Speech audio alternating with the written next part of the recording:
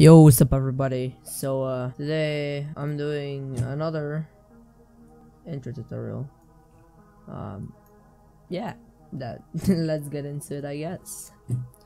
So basically I just created a composition with text. I'm using the font called Primetime. So basically you have the name right here, and basically what you want to do is space it out. Basically if you want, you could use optical. It looks good sometimes. And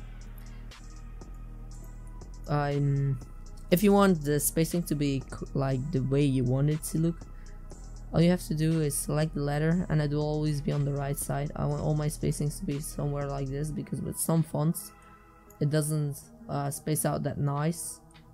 That's why I most of the times do it myself.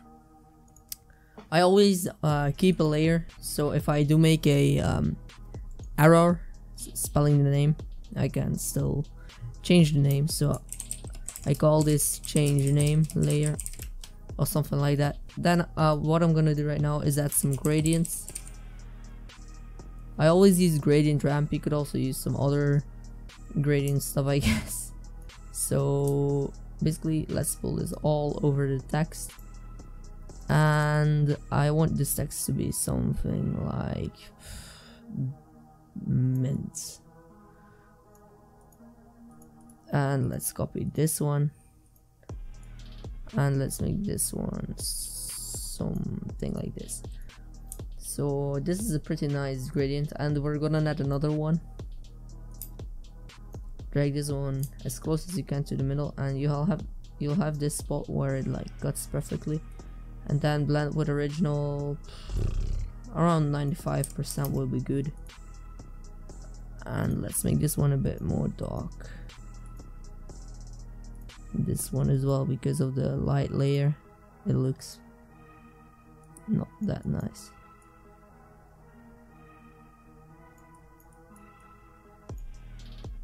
Wait, this is the light one. So let's make this one a bit more dark. Something like this will look good, I think. If you don't like the color, you can just add a hue saturation to it. I like this, and change the color. Oh, wait, it has to be under everything.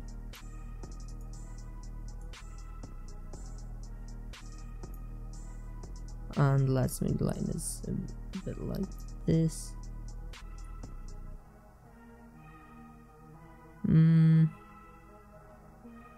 I guess let's just keep it at 0 and give the lightness 1. Why not? And then let's pre-compose this. Always make sure you have this selected, so the effect controls also get moved. Let's just call this one gradients.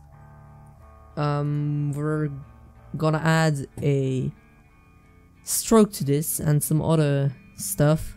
For instance, a bevel and emboss always looks good in my opinion.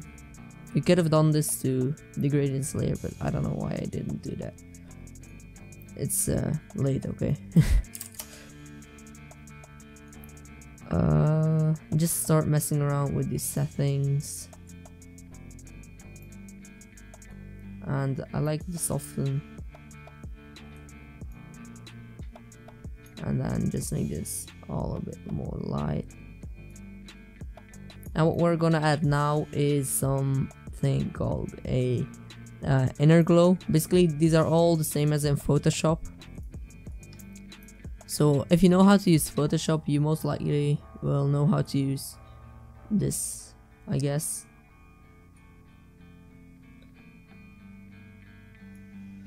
I guess this looks good. Let's add a stroke. I don't really like the color that much though, but you know, that's optional and stuff. You can still change it whenever you want. Let's add a stroke. Let's make the stroke something like this, I guess. Now we can put this on. Let's make this 25. Copy paste this and delete this stroke on this layer. And I saw some people do this, add a drop shadow to this, and like right here, make it something like this, and they made it wide or something like that. I don't know why people do this. If they think it looks good, then good for them, I guess.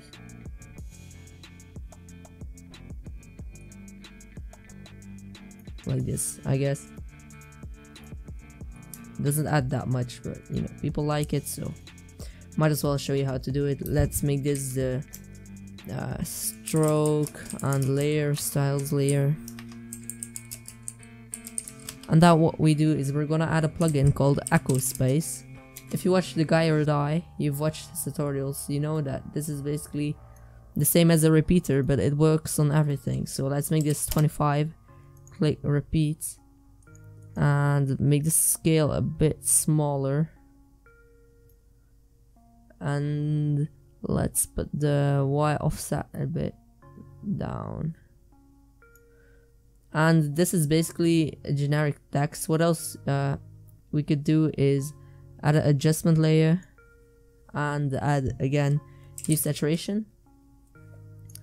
Then make the master lightness -25 or somewhere around that. And you will basically have a pretty good looking text, I think. And again, you could pre-compose all of these to extrusion or whatever you want to call it. Then I'll see a lot of people do this as well. Add a layer style, a stroke, make the stroke somewhere this color, make this 20. No, that's too much. Let's make this 15, and then add a drop shadow on it.